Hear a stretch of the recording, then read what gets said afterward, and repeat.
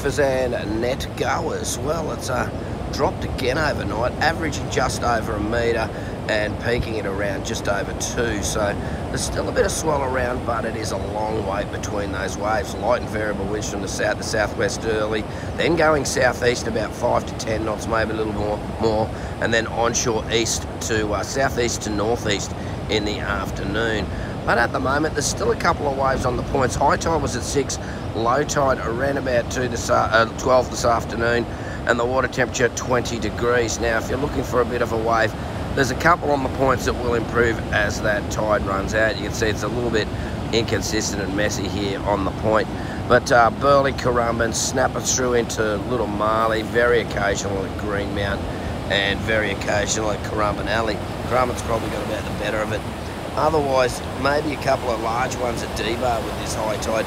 As the tide drains out, Greenie will be the spot and it'll have some nice little funnels there, but there will be a bit of a wait. Catch you in the waves.